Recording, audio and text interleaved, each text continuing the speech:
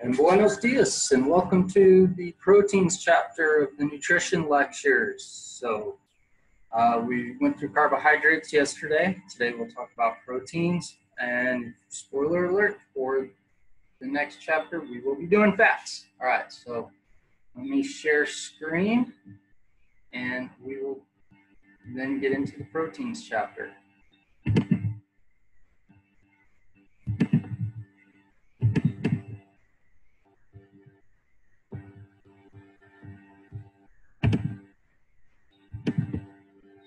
All right, so proteins.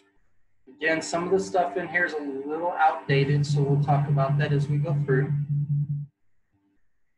So we'll talk about amino acids, how the structure of protein affects its function, the digestion, absorption, and transportation and metabolism of the amino acids, when and how the body uses protein to fuel exercise, the role of protein in the immune system, how endurance exercise can affect its function, state protein recommendations for athletes. And again, you'll see where this stuff is a bit outdated. There's some new research that has happened over the last few years, even that has really pushed some of those numbers. So it's really interesting stuff. Energy intake on training performance and health, explain physiological basis for recommendations related to the amount and timing of protein intake before, during, and after exercise. We'll talk about different sources of dietary proteins, an athlete's dietary protein intake, and then we'll talk about it as a supplement and how different supplements you can take, whether or not you need to take the BCAAs, roles of whey protein, casein protein, so forth. All right, so proteins, they function optimally when energy intake is sufficient. Okay, so again, when you ingest proteins, for the most part, we don't use them mostly for energy. We hardly use them for energy at all when everything else is going well. So you've got enough fats and carbs in your diet. There's a lot of other roles they play. So they function as in tissue growth, enzymes, hormones, and the immune system. But when other energy sources are low, we will utilize them. All right, so we'll talk about that. Basic components of protein is the amino acids. So we'll talk about the different roles of different amino acids. Amount recommended for the athletes is typically higher for non-athletes. Again, when you're working out, doing a lot of athletic events, really stressing the body, transforming the body so that it's a highly functioning machine, and you've got to be able to repair everything that gets used and damaged during the time of training. And that's what the major roles of proteins are. Okay, so again, when you damage muscle tissue and you need it to grow bigger and stronger, all right, we'll use it for that. When you deplete enzymes and hormones during those training events, we've got to replenish those. Okay, immune system's got to then go in and try to heal damaged tissue and things of that nature. So again, got to rebuild that, right? So it supports so many different things going on in your body all at once. You need to make sure you've got the right amount. So athletes have a higher need than non-athletes in that sense. Now again, some of you may have really high physical functioning jobs and you're not necessarily an athlete. Again, you've got to think of yourself maybe in those terms of needing higher amounts of protein so that your body can regroup and replenish itself between days of work, right? Supplements. So again, do you need to supplement protein? Well, if your diet is on track with everything you need, no. But again, most of us probably might find it difficult to get enough protein in at the time that we need it. So taking, like a protein, making a protein shake or other, if you want to take it in pill form, however you want to do that, that's up to you. You can supplement it in. It's not that it's better. It's not that it's worse. It's just, you basically got to look at it as the same as you're intaking food. And consumption after exercise is important. Now, again, we'll talk about the anabolic window and we'll talk about how important that is. But instead of thinking about it about getting the protein right within that particular window, because I know some people, especially those that when they work out, there are some folks that their stomachs may be queasy after they eat, but everybody tells them you got the anabolic window you got to hit, right?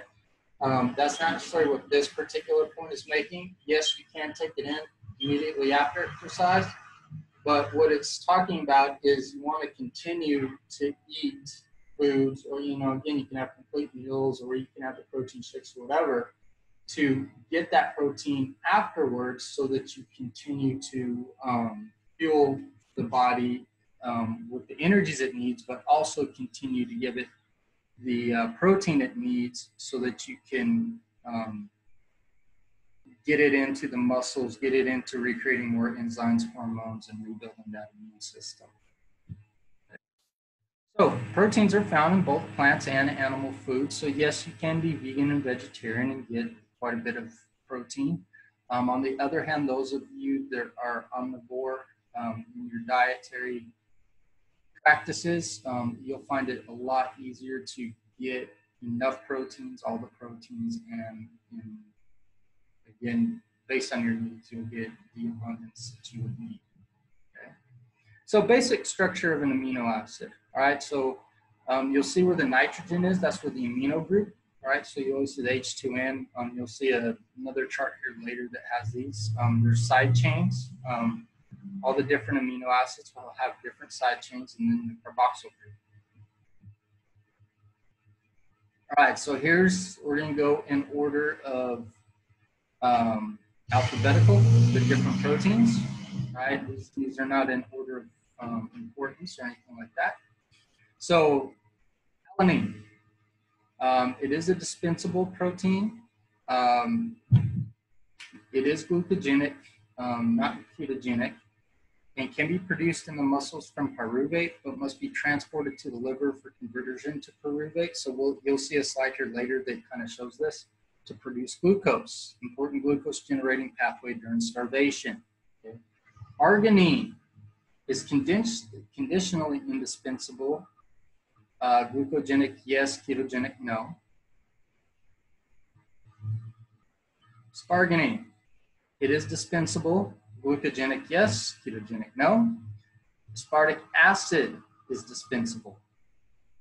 Glucogenic, yes. Ketogenic, no. One of the two amino acids that makes up the structure of artificial sweetener. Aspartame. Okay, so those of you that use aspartame, you get it in your sodas, or you use it as a sweetener in coffees or whatever else you like to use it for. This is one of the two amino acids that makes that up. Cysteine is conditionally indispensable. Glucogenic, yes. Ketogenic, no. Glutamic acid, dispensable. Glucogenic, yes. Ketogenic, no. Glutamine, conditionally indispensable. Glucogenic, yes. Ketogenic, no. Represents about half of all the amino acids in the amino acid pool. We'll talk about that. Glycine, conditionally indispensable. Glucogenic, yes. Ketogenic, no. Isoleucine is indispensable. Glucogenic and ketogenic, yes. And it's a branched chain amino acid muscles can use as an energy source during prolonged endurance exercises when muscle glycogen stores are low. Okay, so again, this is one of the ones that you may utilize, especially if you are a ultramarathon runner, you do Ironman triathlons, or you are starving your body of other nutrients that you need. So you're not eating enough fats and carbohydrates in your diet, and you are now having to break down amino acids for energy. Okay, so this is one.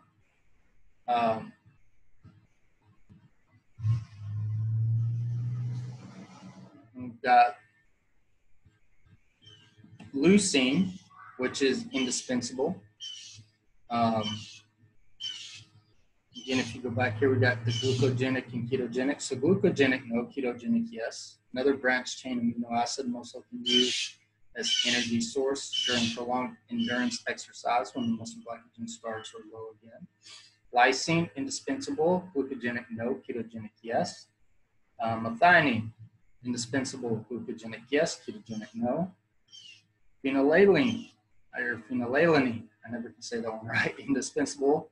Gluco and keto, yes. One of the two amino acids that makes up structure of the artificial sweetener aspartame. So this is the second one, aspartic acid.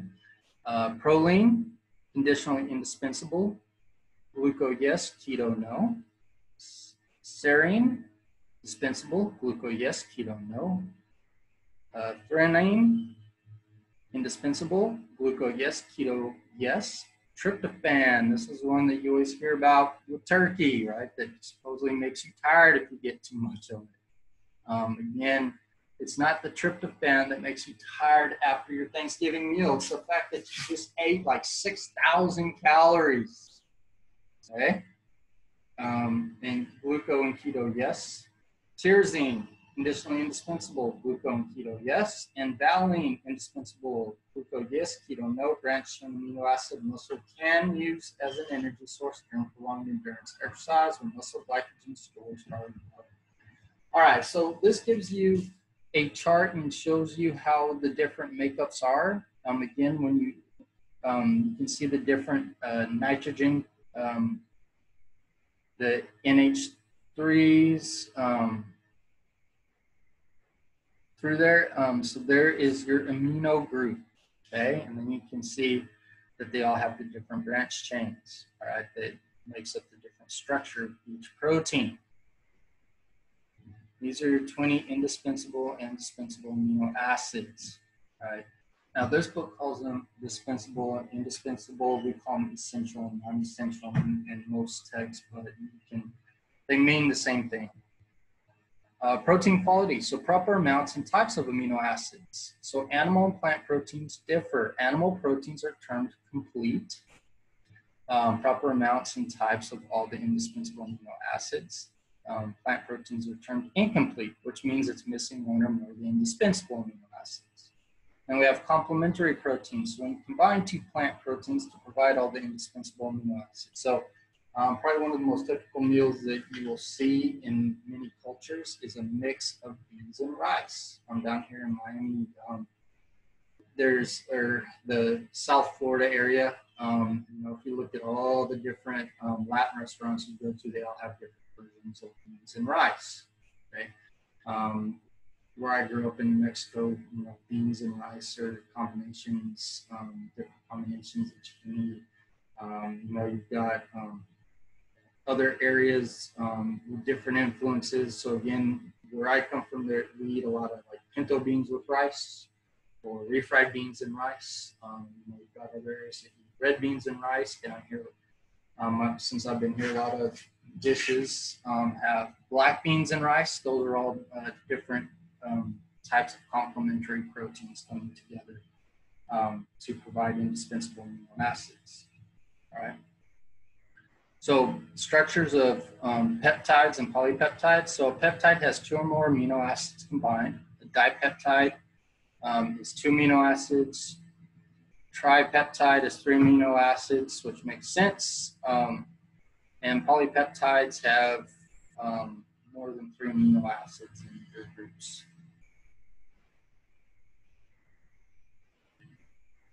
Primary structure will determine how a protein will function. Okay, so it'll give it what its primary building. Muscle tissue is going to be for replenishing enzymes, replenishing hormones. What does it do? Secondary structure is the weak bonding of the amino acid in close proximity. And rigidity and stability, such as in collagen. So we'll talk a bit about that here in a minute. The tertiary structure is the interactions of amino acids not close proximity.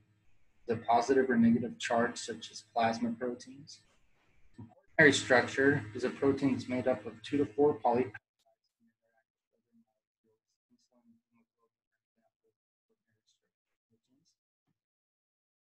All right, so the functions of polypeptides. So enzymes, they catalyze chemical reactions or they speed them up. So again, we, in your body, you have slow reactions, fast reactions, so that enzymes will help you to break things down. Right? Quaternary structures allow enzymes to interact with other compounds.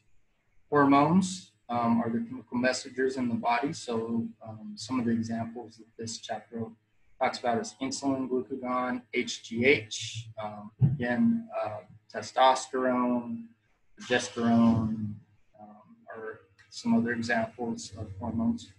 Secondary and quaternary structures are important for the proper functioning of these hormones. Structural proteins provide rigidity and durability. Actin, myosin, collagen are examples of structured proteins. So again, when we're rebuilding muscle, actin, myosin filaments, collagen. Again, with rebuilding not only muscle, but we have collagen in our joint structures as well. So again, when your body damages those, if you're able to, areas that have high vascularity will rebuild better than those that have low vascularity. And secondary and quaternary structures are important for the proper function. Transport proteins.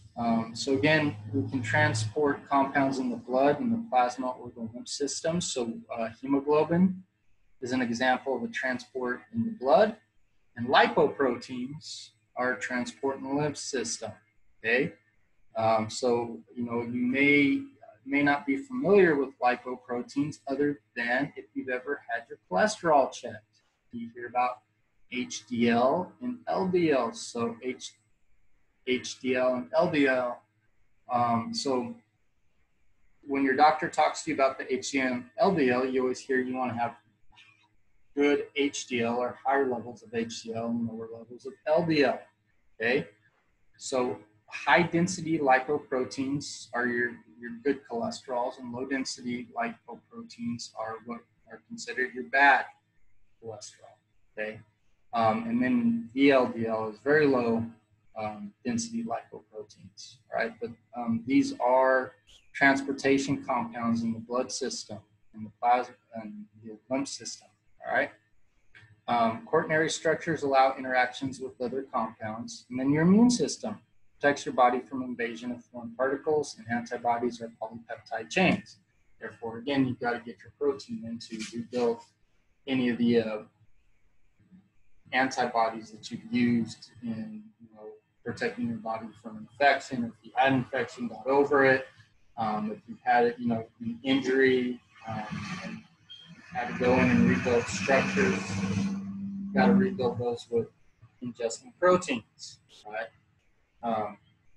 Digestion of proteins, they're denatured in the stomach. Hydrochloric acid, that's the HCl right there, will activate pepsin, and broken down further in the intestines by their digestive enzymes. Right, so hydrochloric acid is one of the most corrosive acids. If you look at it on the chart of acids, I think it's just below that of battery acid. And again, inside your stomach, it's fine. The lining and the mucus inside the stomach keeps it from eating through your body. But again, it is necessary to break down the proteins that will ingest. Okay. Absorption of proteins primarily in the jejunum and ileum. Right? So again, in the intestines is where we do most of our digestion. So 2/3 of those will come in the forms of ditripeptides, and 1/3 will come in the form of amino acids. Indispensable amino acids are absorbed more quickly than the dispensable. Pre-digested protein supplements. So again, when you take in them as amino acids, do they work any better? No. So if you buy the BCAAs versus the whey protein, it doesn't seem to have any benefits versus taking them in protein form. Okay, you're gonna get and again, when people ask me that, look, I mean, if you've got a BCAA dealer that hooks you up with a good deal on buying BCAAs and you'd rather take them as BCAAs, go ahead. If you are getting enough protein through your diet and your whey protein shake, then, I mean, I can find whey protein at Costco for 20 something bucks for a 6-pound bag. And I'm getting all the BCAAs I need at a much cheaper price than what I've ever seen them online or in stores for. I just get them in full protein form versus the branched chain amino acid form. So, that's whenever anybody asks my opinion on, do I need to buy the BCAAs? I always ask them, well, are you supplementing protein? Are you eating enough protein? What are you doing? Because that's going to affect my answer to that. And if you're going to be buying another protein supplement, then no, you don't need to get the BCAA. So you'll get those through that, and especially if you're eating fish, eggs, chicken, beef, beans, rice. Any dairy products have lots of protein in them. You're going to be fine. You don't need to spend extra money on BCAAs, right? And so there's exogenous and endogenous sources of proteins. Transportation of proteins. So the liver is the clearinghouse for most amino acids, and so you heard that in a bit. Branched chain amino acids circulate immediately in the plasma. So again, this is where people get this idea that they got to take them in BCAA form, but in your body, you're going to get them when you're eating all those different sources. Blood amino acid concentration is increased for several hours after protein-containing meal. The amino acid pool, this is where free amino acids circulate in the blood or fluid in your cells, average of 150 grams of amino acids, which approximately 80 grams of that is in glutamine. More dispensable than indispensable amino acids in the amino acid pool, and always in flux because of protein turnover. All right, so again, what consists of that? Well, what are you eating? How often are you eating? From the dietary perspective, what are you doing to your body? How much do you exercise? What type of exercise are you doing? Are you mostly cardio? Are you doing strength training? How often? Right? All those things are going to play into the flux of the amino acid pool and your protein turnover. How much fat and carb digestion are you getting as well? So again, this is showing nitrogen intake, turnover, and excretion in the next few slides. So you're seeing dietary proteins coming in. Again, in the stomach, gastric juices and hydrochloric acid and pepsin will denature those as they get into the small intestines. Digestive enzymes from the pancreas will then help break them down further. So you see the amino acids go through straight to the blood. The small polypeptides, dipeptides, and tripeptides will then be broken down as they enter through the intracellular cells and enzymes, and then we'll enter the blood vessels. Sorry, I got the garbage guy over here right now, so I got to talk louder. It should be a little less noisy here in a minute. So again, deamination of amino acids. All right, so this happens in the stomach. So you will see the amino acids will be deaminized. Again, PLP, which again is a vitamin B6 containing enzyme, is needed to then deaminize. So basically it removes the nitrogen group plus ammonium.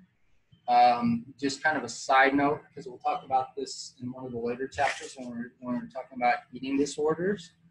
I remember when we were having a talk about working with especially distance athletes. A lot of times with some of the female distance athletes, when you get to the elite level, some of them may have some eating disorders.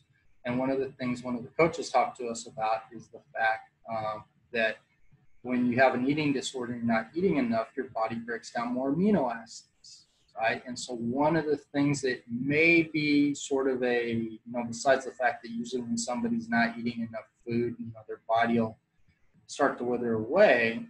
But if all they're breaking down is mostly amino acids, they may have kind of ammonium smell or ammonia smell to them as they sweat. And so this was another one of those things. So just kind of looking at this slide, just throwing out some little extra there that you may be able to smell, you know, they may smell like somebody's been, you know, like they've basically been cleaning their floor with ammonia, okay? And they'll have that kind of ammonia smell because that does get broken down due to the deamination of amino acids, right? Somebody has a high ammonia smell, maybe that's, you know, breaking down way too many amino acids, right? Again, amino acid metabolism. When we were talking about the different energy systems, again, this is one that's in the oxidative system. So you will see that all the different amino acids are going to be broken down through the Krebs cycle or the citric acid cycle, right? So again, we kind of hit this earlier when we were talking about the oxidative system, but this one now you can see where all the different amino acids come into play during the Krebs cycle, and how those are then broken down and metabolized, all right? Protein anabolism and catabolism. Liver plays a major role. Deaminations, removal of amino group, which we talked about. Alpha keto acid is formed, oxidized for energy. Nitrogen is then excreted. Transamination is the transfer of the amino group, so process used to form dispensable amino acids in the liver. And amino acids not used by the liver at time of absorption become part of the amino acid pool, which we talked about earlier. Skeletal muscle and anabolism. All right, so this is the building and storage of muscle and skeletal muscle, right? So stimulation of genes that synthesize specific proteins. An example would be mechanical stress. A force produced in muscle stimulates genes that regulate muscle protein synthesis, right? So that's why we exercise. Transcription, translation. So basically what we usually talk about is it's like building, you know, it's building a house, right? So you're building muscle, building more muscle. So the more that you stress those muscles, they build stronger. This is why, you know, when you think about it from a not inside the body, but you're actually working out, this is what you see. Okay, so you say you're lifting, you're able to bench press 100 pounds, right? You're able to do that a few times. As you continue to do that, all these things that we're talking about right here are what is going on inside the body with the amino acids and the muscle, okay?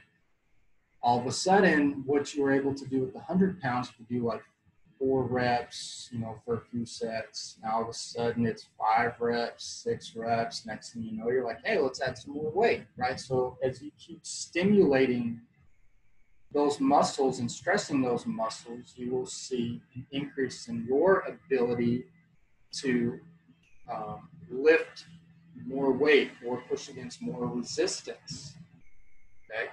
And again, there's a lot of things that'll play into how fast does that happen, you know, like how much size do you see with that, so the type of training you do. Again, genetics, so looking at the next part, the factors that influence skeletal muscle anabolism. Man, some people just put on weight. You know, like I had a buddy, Dave, and the guy hardly ever lifted. I mean, he was just a runner, and the guy was just well built. And you know, I lift and lift and lift all the time, and I don't build muscle really fast. And this guy, you know, he never lifted.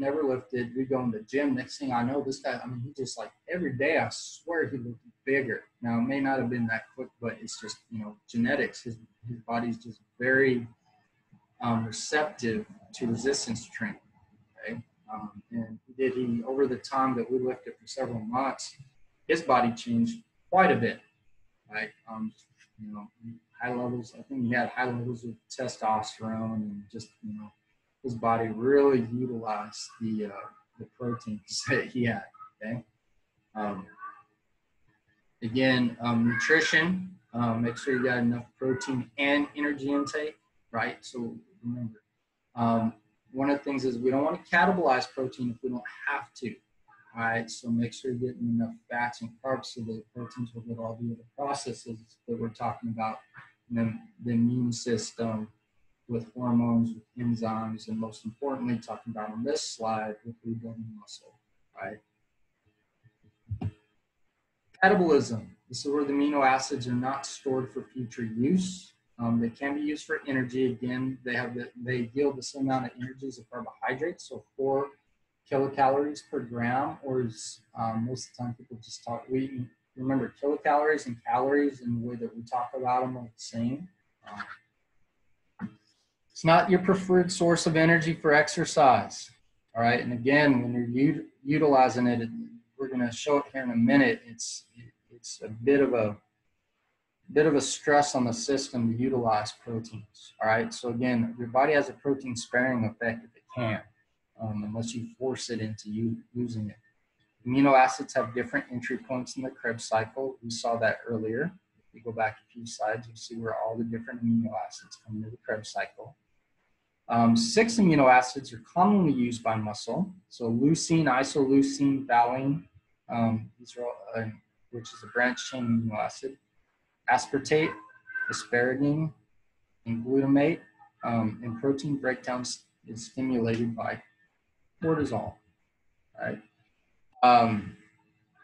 Stress or prolonged endurance exercise is, in most people, would be the reason that you're going to catabolize protein. So, you know, if you have a healthy diet and everything else, this would be your main reason. Now, again, not eating some of these crazy diets people are on, not eating enough food, or somebody has disordered eating or a full-on eating disorder, that can also cause it as well. As muscle glycogen declines, leucine oxidation will increase. Amino acids rarely provide more than 10% of your total energy throughout the day. So again, like I said, your body never shuts down one system, so there's always some amino acids that will be broken down throughout the day, but very, very small percent. And again, rarely more than 10%. If you have a really good diet and you get enough carbs and fat, it's going to be quite a bit lower than that. Amino acid catabolism produces ammonia. So I told you about that before. Ammonia must be converted to urea and excreted in urine, so nitrogen is lost every day in urine. So again, that's, you know, you're not going to get 100% away from that, but it does happen. Amino acid and gluconeogenesis. So again, we talked about gluconeogenesis before, but this is where we make glucose out of something else. So we can make glucose out of fats, and we can make glucose out of proteins, all right? And again, neo means new, genesis means birth or creation or make, okay? So that's where we get that word. 18 of the 20 amino acids can be used to produce glucose. So again, this is where, you know, if you're on a ketogenic diet, this is where you're hoping to make up some of the glucose that you are not getting in from your diet. Again, it's your body does not like to use amino acids, and you may not, one of the problems that you run into is your body gets, once you get catabolizing proteins, you may not be able to get all the proteins into all the other areas we talked about, with making sure you have enough hormones, enzymes, your immune system's up to par, and rebuilding the muscles, right? So you got to be very careful with that when you have low carb intake, okay? Effects of training on protein uses. Endurance training enhances fat oxidation, so amino acids are spared. So again, your body won't use them unless they have to, but you know, if you don't have anything else, it will burn it, right? So this, we talked about this a little bit earlier. So this is going to show you in particularly how the body will use alanine and glutamate.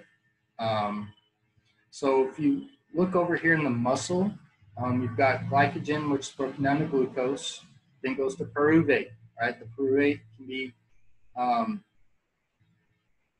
sent to lactate, which then will come all the way back around through the blood back to the liver, back to pyruvate. Now again, if you want to recreate that pyruvate, look back over in the muscle section. When you have glutamate, so you have the ketoglutarate is going to help with the creation of glutamate, and that glutamate is going to go back to ketoglutarate. So from the pyruvate, you've got the alanine, right? So we've now gone, the pyruvate goes to lactic acid, goes to alanine. Alanine will then be transporting the blood over to the liver, same time the lactate comes, all right? At that point, we can then use that pyruvate to create new glucose in the liver through gluconeogenesis, which we talked about before. So again, this shows you kind of the complexity of creating glucose from alanine and glutamate. And again, you'll see at the bottom part of the liver where the nitrogen is then taken out and ammonia, and you'll excrete it through urea. All right. So you might hear about nitrogen balance. All right. So if you have a positive nitrogen balance, this is where we're talking about the body's got an ability to anabolize or create more muscle mass. All right. So this particular individual in this picture definitely has positive nitrogen balance. Next picture. This is a picture of a war hero that's been brought back during World War II that was in a concentration camp. And again, you can see his ribs and his chest, which is not something that you need to see, as well as you can see how small his arms and neck. Again, this is what we call negative nitrogen balance. So his body's been basically catabolizing all the amino acids because he was in starvation for however many months or years that he was in the concentration camps that he was in. Right? All right, so here's a summary of the functions of proteins in the human body. So component of enzymes, the enzymes are specialized proteins that speed up or catalyze chemical reactions in cells. Again, this book kind of simplifies some of these things that they do. Component of hormones and signaling proteins. Hormones, many of which are protein-based, regulate metabolic processes. The signal proteins, cytokines, are known as growth factors and combine to the surface of the cell and influence the cellular processes. Structural proteins, components of muscle, connective tissue, so ligaments, tendons, skin, hair, nails. Transport proteins, are part of molecules that allow compounds to be transported, such as oxygen, carbon dioxide, iron, and fats, so again, in the blood and also in the immune system. Immune system proteins are fundamental components of building and rebuilding the immune system. Acid-base regulators. Amino acids have both acid and basic groups, which help the body to keep its pH optimal. Fluid regulation. Proteins, especially those found in the blood, help to maintain fluid balance. Sources of energy under normal conditions, minor energy source. Under temporary stressful conditions, small but important source of energy. And under severe or prolonged stress, such as starvation, a major source of energy, but is detrimental to your health. So again, you saw the World War II veteran in that picture, and you saw how bad shape his body was in, okay? Your body does not want to do that, so don't put it into those type of situations, right? You know, again, this is sort of mostly for a fail-safe. You know, again, you've seen the movie Castaway, something like that. You know, in times of need, yes, your body will catabolize and will, you know, you're going to use as much fat and carbs as possible, but your body will have to catabolize protein under starvation. But don't purposely do that to yourself. All right. So this is where the book will get a little bit, I'd say, outdated when we're looking at protein recommendations based on activity. Sedentary adults.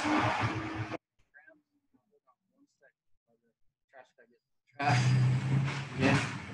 Central folks out there working, we thank you for what you're doing. I'm having to do my lectures outside because I've got 4 kids inside, makes it impossible.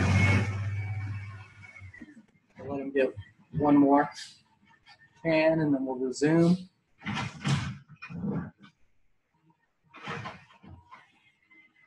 Things we got to do during the quarantine, right? All right, so here we go. Recreational athletes, 1 gram per kilogram of body weight. Endurance athletes, 1.2 to 1.4. Ultra endurance, 1.2 to 2.0. Strength athletes, they take you up to 2.0 grams per kilogram. Now, again, you'll see in the NSCA strength conditioning text, it'll say 2.2, which is a bit higher. Just to kind of throw in, if you go to the ISSN and look at some of the data that they have and some of the experiments that they've done, especially Dr. Antonio, he's done several experiments where folks were eating 3 grams per kilogram of body weight, and it was showing how much it helps in not only preserving lean skeletal mass, but also increasing. And again, no side effects as long as, all other conditions were normal with, the rest of the diet. And even up to 4.4 grams per kilogram of body weight were ingested in one study. And again, no side effects, okay? Does that mean that there is not a ceiling to the amount of proteins you can eat before you might see some side effects or some detrimental effects? No, but the answer is we just don't know what that ceiling is. Again, 2.2 is probably a good recommendation to most athletes, that are trying to maintain muscle mass or trying to increase muscle mass. Again, you can eat more than that. Some of the studies are, short term. Some of the other studies were over a year, and they showed no detrimental effects to kidneys, liver, anything like that. So just take that into consideration. Some of these texts are very moderate in what they'll prescribe. But again, there's some really good research out there on protein, and I would encourage all of you to go look at some of those studies and look at the parameters and look at the amount of protein that they were taking in. Also look at the fact that there was no side effects. Again, these are folks that aren't eating all protein, low carbs, low fat. These are folks that are eating a good amount of fat and protein. So normal diet, just an increased amount of gram per kilograms in the diet, okay? And they were seeing no side effects. So in most of those, again, in all those studies, they were showing increase in lean mass versus fat mass, okay? Side note of that, those of you that like to get your protein in through peanut butter, they did one where they did a protein peanut butter overfeeding study. Again, because peanut butter has a lot of fat in it, they did see muscle mass go up, but again, you saw their fat mass go up as well. So I'm a peanut butter lover, so again, understand the sources of protein and, keeping your fat mass or keeping your fat intake and carb intake where it needs to be so that you're meeting calories is also going to be important with the increase of the amount of protein you take, okay? Again, you don't want them low, but you can exceed the ceiling with those because you will see the other side effect will be the increase in fat mass along when you're increasing your total calories especially with fats and carbohydrates. All right. So protein recommendations. Again, this is, to me, this is a little conservative, but for this book, this is what you need to understand. Relative amounts can be inaccurate if energy intake is inadequate. 10% of total energy intake is typically equal to 0.8 grams per kilogram a day. That's not bad. For most people ask me, like, what should I be getting? And I'm like, 0.8 grams is fine. I usually say, a gram per kilogram a day if you're not stressing the body and doing a lot of exercise. General guidelines, energy intake is adequate. 10 to 15% for endurance athletes above, 15 to 20% for strength athletes above that. Gram per kilogram basis preferred. Again, the absolute amount is going to depend on you and how you handle that. So for vegetarian athletes, and again, vegetarian, there's so many versions of vegetarian. So again, vegetarian athletes, I've got a former colleague that's a vegetarian athlete, and he eats quite a bit of dairy, so he gets a lot of eggs and things like that. So again, he can get quite a bit of protein outside of just plant proteins. But again, when you get into like say full-on vegetarian, like a vegan, because of the lower digestibility of plant proteins, they need to look at adding 10% of the recommendation. So, if they're supposed to get, based on, they're an athlete and they need about, 2 grams per kilogram, add 10% of that, because a lot of what they're going to take in will not get absorbed as well as those that eat animal proteins. Again, I'm not saying this to discourage you from being a vegetarian athlete or vegan athlete. Just understand that to see the changes that you want, you've got to take in more of those particular things. Same thing I say with iron and some of these other things that are better absorbed through animal sources. You got to make sure that you're getting enough of that, because the plant protein digestibility is a lot less. All right. Energy intake should be sufficient. You want to emphasize protein-rich vegetarian sources to meet those needs. Timing of protein intake. So consumption after exercise. What about this anabolic window? So those of you that have been to the gym, all your bro science buddies tell you, you got to get your protein shake in now, right? I mean, well, there's some studies that have shown, again, that is the anabolic window important? The way I would answer that, does it exist? It does exist. Do you need to take advantage of that? That's really more of a personal preference. Now, again, if you are a bodybuilder and you need every little bit of, like an edge that you need, it may make a difference for you. Most of us, no. Most of us, it doesn't, so if you're one of the, and the reason I'm saying this is because I'm not trying to discourage you from eating protein right after you work out, but there are folks that right after they work out, their stomach just doesn't feel like taking in anything, much less something with protein, okay? So for those of you that can't eat within the anabolic window and get protein within the anabolic window, is this going to play against you exercising, trying to bulk up or get stronger? No, it will not. Okay, it's really a minute increase that you might see over time.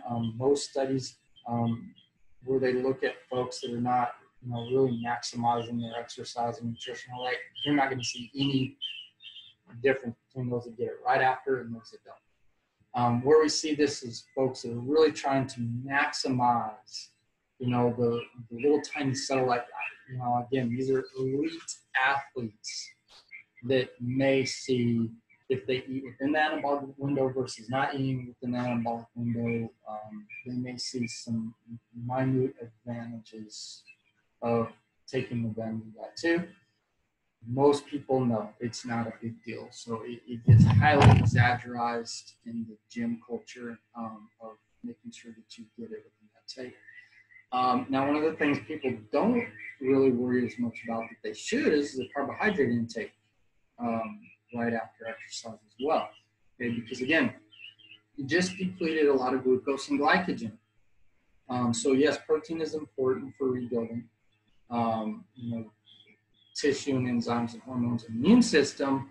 But again, your carbohydrates, which you just depleted through your monster workouts and training sessions, need to be rebuilt as too. So as one is important, the other is important. So you want to make sure that you get both. And again, this is where it's important to make sure that you're, getting good, complete meals throughout the day. And again, you don't need it right afterwards, but it does help, right? Again, the sooner you start getting it after your workout, the sooner you start uptaking and utilizing those things depending on the glycemic index of the carbohydrates that you're taking in, and so on and so forth. Okay. And again, high glycemic carbohydrates will stimulate insulin secretion. Right, so your body will uptake those. It'll tell your body for the cells to take in carbohydrates sooner rather than later with insulin. Okay. And that also stimulates amino acid uptake in the muscles. Okay, so again, if you're going to take in protein during this so-called anabolic window, or any time really, if you want to uptake amino acids sooner as well, you need to have glucose in your bloodstream to stimulate insulin, to also stimulate amino acid uptake. Now, two things here. One, this sort of goes against some of the keto theories with that, of building muscle and being keto. Again, if you have low blood sugar, can you build muscle? Yeah, you can. But again, when you're trying to maximize things, again, this is why it's important for athletes to get their carbohydrates. Two, you will also find in the weight training culture, there are folks now that try to use insulin as a hormone to help boost their anabolism of protein. And so you've got bodybuilders who are not diabetic who are now taking insulin. This is a very dangerous game to play. It's not worth the risk, so please do not do that. And the uptake, I don't think is probably really worth it in the end. Amino acid intake immediately after exercise is beneficial, but again, it's not like a huge increase that we see versus people who don't take it immediately after exercise, right? So as long as you're getting, really, as long as you're getting enough protein within your 24-hour period, so each day to meet the needs of what you're doing to your body, you're fine. Okay, so it doesn't matter when you get it, just as long as you're getting it throughout that time, you're fine. All right, and consume food or beverage with animal proteins. Again, animal proteins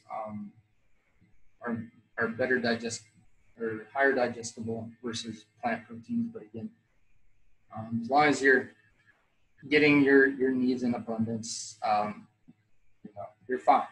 All right. Other protein timing issues, protein prior to resistance exercise. There are folks that try to slam their protein shakes before and the problem is if you're doing really heavy exercise, you're going to slow down your metabolism because blood is going to be going to all your working muscles, your digestive system slows down, and this can cause you some digestive issues. So just be careful with that if that's something you're trying to do. Maximum amount of protein that can be absorbed at one time, again, is not known. There's for years I heard from professors and folks in the gym industry, you can only take in roughly like 20 something to 30 something grams at each serving. And again, that's one of those myths that has been debunked. It really probably, there might be a maximum number that can be done, but it's probably going to be, whatever that is, it's going to be dependent on the person. And again, we haven't found what that is yet. So look at some of the studies where folks are taking, like 50, 60 grams of protein. They're measuring to see what's taken, and again, we don't know what it is. So if we don't know what it is, and you've seen some of these studies with high protein ingested at different settings, then you know that more than likely you'll be able to take in at least that amount. Okay?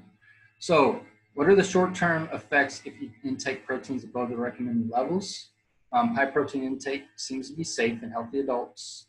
Again, if you have kidney and renal disease and things like that, it may be, like consult your doctor. Because again, a lot of, as you saw, there's a lot of work that goes into the liver, as well as the kidneys, and breakdown and catabolization, analyzation of proteins, and things like that. So just, you have kidney issues, you have liver issues, and yeah, consult your doctor about, you know, what, you know, how much protein you should be taking in, and nutritionist and those type of things. But if you are healthy, you don't see any issues. Adequate fluid intake is needed to prevent dehydration. Again, that has really nothing to do with protein, other, you know, any more than it does the fact that you just need adequate fluid intake to prevent dehydration. Consider protein intake in relationship to the amount of carbs and fat you need, right? So depending on what type of athlete you are, what type of training you are, what your goals are.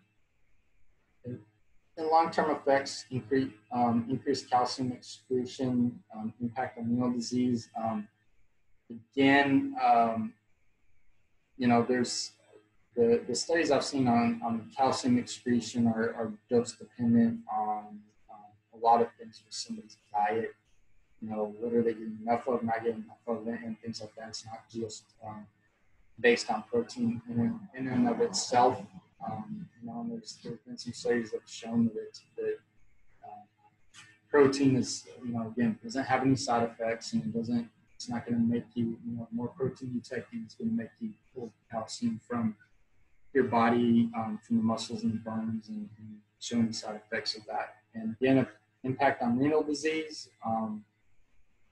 you know, it really is, you know, and that's outside of my expertise. That's outside of what we're talking about in the book. So again, if you are having renal disease, you need to work with the doctors on that with the protein intake.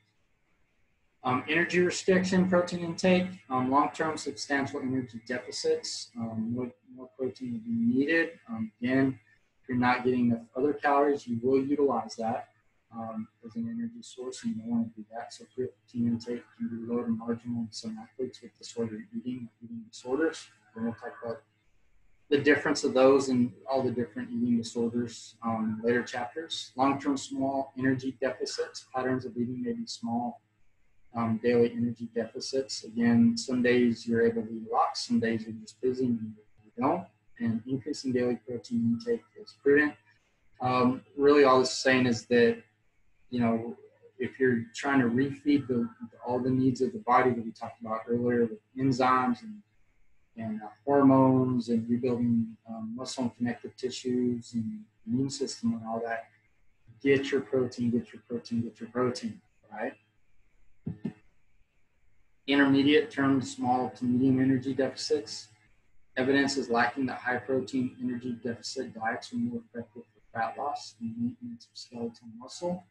Again, I've seen some good studies on that, which it shows, you know, people in caloric deficits but are eating well enough protein are able to maintain more skeletal muscle through those energy deficits. There's one, I believe, the ISSM I put out last year or the year before that showed that it preserved more muscle mass. So again, you know, some of the stuff in here is a bit lacking in that. And again, how low of carbs and fat may, you know, again, when we talk about good safe deficits, we're not talking about people that are losing 5 to 10 pounds a week. Most folks, when we're recommending to, you know, cut back body fat percentage, you know, the healthy world is recommending about 1 pound to 2 pounds weekly at most, right? Such diets are often recommended, seem to be prudent. Short-term substantial energy deficits, loss of water and protein may be substantial. Again, if you notice you're losing a lot of weight, if you're not hydrating well, a lot of it can be mostly water loss versus fat loss.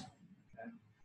Intake of protein below recommended levels. Body cannot maintain protein balance. Skeletal muscle mass and functionality may be reduced, and your immune system can be negatively affected because you're not rebuilding what you're using, right? So again, it would be, you know, like think about this, you know, if we're thinking just fuel-wise, like you drive your car, right? If you use a quarter of a tank to get to and from work every single day,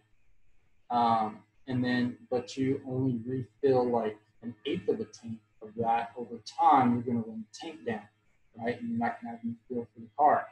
if you're not putting enough of the substances back into these different systems that require protein, those systems are going to have detriments and eventually they may fail. Okay, so make sure you're getting enough of the proteins that you need so that all your systems run at full capacity. Okay. So this is just showing some different diets. So you got 2,000, 1,700 and reduction in calories without restricting usual protein intake. Showing the percentage of total calories in each one, grams per kilogram in each diet. So again, you can reduce your energy, so you can get in deficit and try to keep the protein levels up. Again, depending on how much carbs and fat, which this doesn't really talk about, with that, you're going to see an increase in the utilization of protein as an energy source if you don't keep the other energy sources at a good level, even though you're reducing them so that you can see a reduction in fat mass. Right? So these next slides are going to just show you basically like when you're kind of comparing, so to speak, how much protein is in, so if you look at the first part of this one, for example, these are all 3 ounces of different animal sources, right? So if you look at this, the highest source of protein is going to be lean cuts of beef, right? So 3 ounces gives you 30 grams of protein. Next highest source is going to be chicken, the white meat on the chicken. Going on down, turkey, tuna, so on and so forth. And and again, other things you got to take into consideration with animal sources is how much fat you're getting with that. So again, with the beef, 30 grams of protein, 8 grams of fat. So if you're trying to restrict your calories or whatever, you may want to go with the 26 grams from the chicken with 3 grams of fat. Again, if you're not getting enough fat source, the beef may be the better choice, so to speak. So again, it just sort of depends on what your caloric balance is with the protein you need. Animal-related products. So again, when you look at cheeses, eggs, and so forth, milk's got 8 grams. Doesn't matter if it's full reduced or low fat. So those are just all reducing the amount of fat in there. Okay. Then you got cheese, eggs. The cool thing about eggs is you absorb like nearly all of the protein that you ingest out of an egg. It's like the most bioavailable, when you're looking at like a perfect source of protein, because or what I would call the most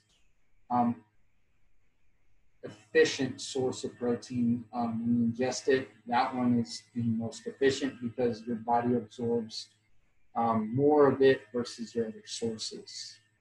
So again, it's the most bioavailable is what we call it.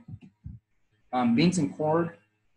This is showing you a vegetable complementary protein dish where you're getting the incomplete proteins from both to help form complete proteins. So plant sources, again, these are all different plant sources, everything from beans, bread, lentils, nuts, peanut butter, again. So again, if you look at the source, so let's go back, so we'll go up so you can see this. So it goes amount, protein, fat, carbs, and energy, right? So again, the amount of protein in peanut butter, I'm going to pick on that because I love peanut butter. You're getting 8 grams per 2 teaspoons, 16 grams of fat, 6 grams of carbs for a total of 180 calories, right? So again, when you're looking at these, a lot of the plant sources are going to have, so with the animal sources, we go back, no carbohydrates in the animal sources. Animal-related products, so when we get into the dairy and all that, you've got more complete type of meals where you're getting, protein, fats, and some carbs, right? Or where some of them are mostly carbs versus the fat, just depends on what it is. When we get here with the plants, that's what you'll see. You'll see kind of a better combination across the board of where you're getting proteins, fats, and plants. Again, when you're trying to decide based on caloric needs, when you're trying to decide based on, you know, I need more carbs here, more fats here, along with the proteins. These are the things that you got to look at. You don't just look at, you know, okay, well, how much protein is this, right? So you got to look at all these different things, and also the amount of calories. When you're trying to keep your calories either above, at, or below your expenditure. Okay. So protein supplements, again, are heavily advertised to strength and power athletes. Again, I think, you know, really heavily.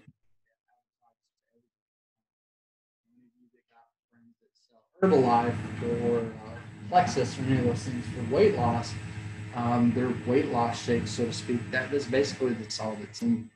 Most of them are very, you know, there's little to no carbs, little to no fat, some protein in there, and the majority of them, you know, the weight loss shakes, the way they work, you know, again, there's nothing magical in the shakes. You know, it's not like they have some magical protein in them.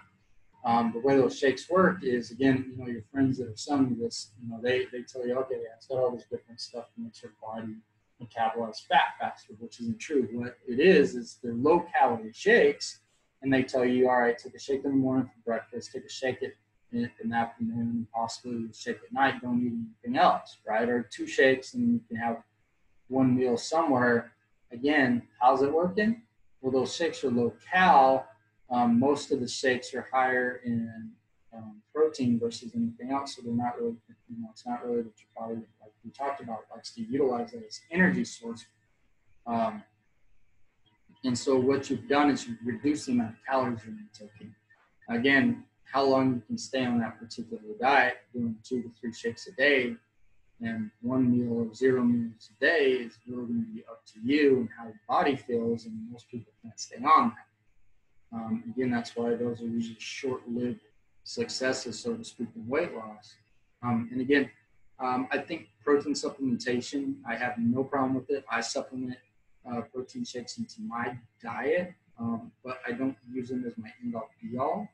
They are exactly what that word is. They're supplemented into having a normal diet. So I eat other meals and then supplement protein in to help meet the needs of the increased protein I like to have for the type of training I do, and trying to, you know, at times when I'm doing a lot of energy expenditure, doing a lot more cardio work and things like that, trying to get faster on the runs, mostly just to maintain, and then other times when I'm trying to bulk to actually increase my muscle mass. Okay, so again, I use it more as an excess tool to what I'm already eating. I'm not replacing anything with it. Okay. And again, if you eat a lot of meals throughout the day and you want to replace one with this because it's mostly protein and low calories, that's okay. I'm just not a big fan of folks that replace everything with protein supplementation. Okay. So again, this is showing you some different ones. So the top is whey protein. Again, these are actually brand ones. So it shows you, you know, how many scoops with it, or Myoplex, ready to go drink. They actually come in the ounces and so forth. So the whey protein that they're showing here, 100% whey protein fuel, is a concentrate and isolate from. And again, whey is a product of milk. Okay. So this one's got 130 calories. It's 25 grams of protein per scoop.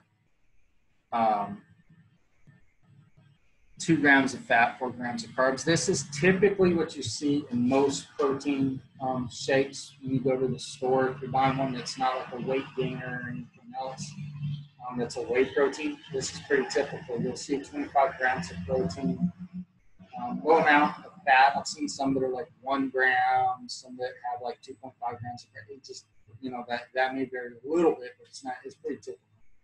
The Myoplex ready to go shake has more energy. Again, it's more protein, a little bit more fat, quite a bit more carbs. The heavyweight gainer is less protein than the Mileplex. It's in between the whey and the Mileplex.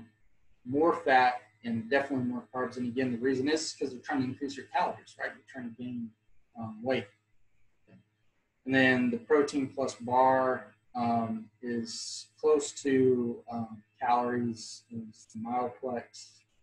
Less protein, more fat, and again, more carbs in that one. So again, depends on what you're trying to get out of it.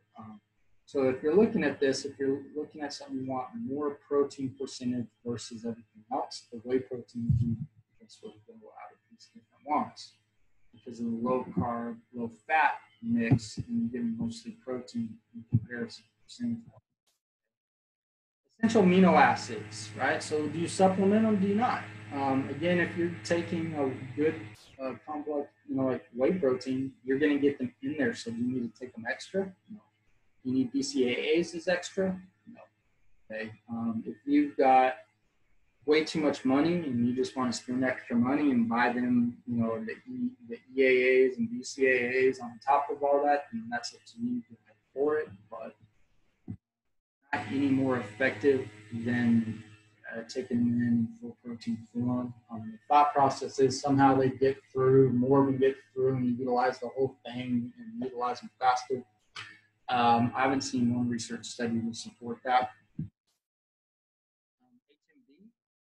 HMB is a metabolite of leucine in untrained athletes. And again, I just saw another study posted not too long ago on this that shows the same thing. In untrained athletes, and the one I just saw was another one from the ISSN, was that it showed increase. They were doing a leg training study in untrained males. And again, those that supplemented this in particular did see an increase in muscle size, or the way they put it is fat-free muscle mass, okay, versus those that didn't. And again, in trained athletes, they didn't do this in the untrained and do it in the trained athletes. But again, in trained athletes, we haven't seen much effectiveness with it.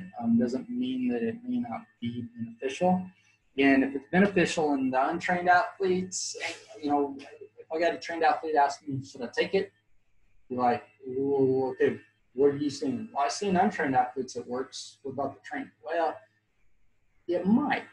Right? It's one of those things that's might. It's just, with everything else that they're getting in, are they getting enough of it? Because again, trained athletes are better about the full-on diets and all those. So is taking excess, is it going to help? Is it not? Or are they just getting enough of what they need? We don't know. So again, I guess if you are an elite athlete looking for any little edge that you can get, I wouldn't discourage you from taking it, but I can't promise you it's going to help you out either at all. Right? Because it's just not really known. So we need more studies, and we need more control of seeing what people are getting in, not getting in, and whether or not it's really going to make a difference. And yeah, it makes a little itty bitty difference, I guess, to the elite athlete. Little bitty differences can be the difference between getting a $100 million paycheck versus the $50 million paycheck. So, you do what you got to do, right? Glutamine, conditionally indispensable amino acid. Endurance exercise is a physiological stress. Glutamine is a fuel source for your immune system cells. My glutamine supplements help reduce risk for infection. Effectiveness has been mixed in the research studies to date. So glutamine is another one of those people ask me why I am like, look, if you want to buy, if you got a good whey protein that's got everything in it, you're going to be getting glutamine. If your diet's good enough, you're going to get glutamine. Do you need excess? I don't know. Again, we really haven't seen anything that really shows, it's not like folks that supplement in like full proteins. We see the effects of adding the excess protein into the diet, and we see these clear-cut results that yes, by adding more overall protein in your diet, we see these increases in muscle mass and all these other benefits. Same thing with we talked about creatine. All these creatine studies show the benefit of having creatine. Glutamine in and of itself, by itself, we don't see it when you just supplement that particular one by itself. Now, again, are you getting enough of it from the rest of the things in your diet? Is that why we don't say don't know? Okay, so again, it's one of those, you know, if you've got money and you want to spend money on it because you feel like that excess glutamine is helping you, go ahead. There's no scientific support to back it up on that because everything shows that, you know, if you're getting any effect, it's not statistically significant. So, especially when you look across, you know, the different studies, we just don't necessarily see it. Doesn't mean it's not there, right? Again, more studies, maybe more studies with higher control on what people are taking in and things like that. Give us better ideas. Okay, so more research is needed to really give you a good recommendation. So me in particular, when I recommend, I always ask people, you know, do you have too much money burning a hole in your pocket, or are you trying to save some? You know, if you've got too much money burning a hole in your pocket, go for it. See, I mean, if you feel like it helps you, then and you see a difference, great. If you're like me and you're always trying to save money, then you know, get you a good whey protein, right? And BCAAs, again, I'm going to give you the same recommendations on this. Leucine, isoleucine, valine, 10 to 30 grams supplement of BCAAs, some safe effectiveness, again, is mixed in the research. Some promise for decreasing mental fatigue, improving immune response. Again, you can get all your BCAAs from, you know, like all your food sources, and, you know, having a complete whey protein supplement. Yeah. I don't see the need in buying excess BCAAs. Again, do you have money burning a hole in your pocket? You're trying to save it. I'm going to give you the same recommendations with the BCAAs. Glucosamine, again, supplements sold to relieve joint pain in athletes and osteoarthritis, often sold in combination with conjoint. Glucosamine is produced by your body. It's not related to any dietary intake. Known as a joint lubricant. Again, in quotes, proposed mechanisms may prevent breakdown of cartilage, may stimulate cartilage synthesis, and may delay progression of osteoarthritis. 1,500 milligrams of glucosamine, 1,200 milligrams of chondroitin seems to be safe. Doesn't work. Some people, I know people that swear by it. I know people are, you know, like, I've tried it. Again, it's been years since I've tried it. I've had several surgeries on joints. I do have osteoarthritis in some different joints from some old injuries, and the fact that it seems like my body tends to favor that. When I was trying to take it, I didn't see anything happen. Again, maybe I'm a non-responder. I don't know. I will say I had a dog that used to get arthritis, and after a day or two of giving him that, his joint would swell up, and after a day or two of giving him that, and it worked wonders on him. Okay. And again, the vet said, yeah, give him glucosamine for joint. It worked fine for him, so it helped him with his joint. And, you know, again, is it going to work for you? The best thing I can tell you with that is if you're having joint issues and, you know, you have osteoarthritis, you could try it, you know, and again, give it a good effort. Don't take it, you know, some people take things for a day or two and like, oh, this doesn't work. You know, go buy you a bottle of it, take it for the recommended period of time, see if you see any difference. You know, after a while, if you just feel like you're wasting, yeah, take it. Again, if you know, see any benefits, you feel any benefits, again, maybe it's placebo. Does it really matter if you see benefits, whether it's really working or placebo? Man, take it. You know, I always tell people that too. They're like, well, what if it's just a placebo effect? Is it working? Yeah, okay. What does it matter if it's placebo, if it's real? You know, if you feel better on something or you feel like it's working, you know, I tell people that all the time. They're like, what about pre-workout? You know, was it just placebo? I'm like, man, it doesn't matter. If for you, if you take a pre-workout or you take this supplement and you know, if it's placebo and you're just going in the gym and busting your butt harder than you normally do and you're getting effects, versus if you don't take it, you don't work as hard, man, it's worth the money, isn't it, if you're seeing the effects? So again, you know, that's sort of my take on some things when we don't quite have the research that completely backs it up, is if you feel it works for you, you go ahead until there's that point at which you're spending money on something that you don't feel is working for you. And at that point, it may not be worth it. Okay, and again, only if it's safe as well. Again, you know, this seems to be safe for individuals. So that's really up to you. So in conclusion, protein is a critical nutrient for our bodies. The body is in constant state of protein intake, turnover, and excretion, especially the more active you are doing a lot of stresses to the body, and your body is going to need more than those that are more sedentary. Sufficient energy intake is necessary for protein anabolism. Prolonged endurance exercise results in catabolism of some protein for energy. All metabolic pathways are integrated, and visceral and skeletal proteins can be broken down under adverse physiological conditions. Many athletes consume safe and healthy amounts of dietary protein. Some athletes are at risk due to low protein and energy intakes. Again, we have some athletes that have eating disorders, so on and so forth, but just not good eating habits. And there are many sources of protein, including animal, plant, and protein supplements. So, you know, a good mix of all of it can really help maximize your training. And most athletes can meet their protein needs from food alone, but protein supplements are likely to be safe for healthy adults. So again, when people ask me about supplementation, I always say, try to get your diet right first, and then whatever you're lacking of, if you're having trouble doing it with your diet, like getting like you feel like, okay, man, I just don't see a good way to increase my protein other than supplementation, or you know, again, it's just more convenient for me to take a shake at this point, and that's fine. I don't like when people use supplementation. You know, like they supplement everything and they don't eat their food, right? So again, you know, adding it to a diet that where you're getting all the other things, because again, when we're looking at protein in itself, when we're talking about the plants, the animals, and dairy, you need all the other things that come from those other than just the protein, because you need the fats, the carbs, you need the vitamins, the minerals, and you may not be getting complete sources of that. And again, you can say, oh, well, I'll just take a multivitamin with it. It's really not a good habit to be in the fact of supplementing everything, right?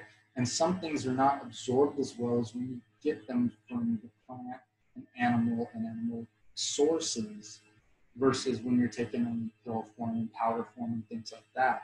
Okay, so again, and some of those, you know, again, you know, like whey proteins and like when you look at DHA and EPA, when you look at when you talk about fats tomorrow, yeah, you know, they get that from fish oils and things like that. But some things you just don't absorb as well. So good diet first, add what you need in as you see deficits. All right. So that's the protein chapter. If you have any questions, you guys please let me know and I'll help you out. Thanks.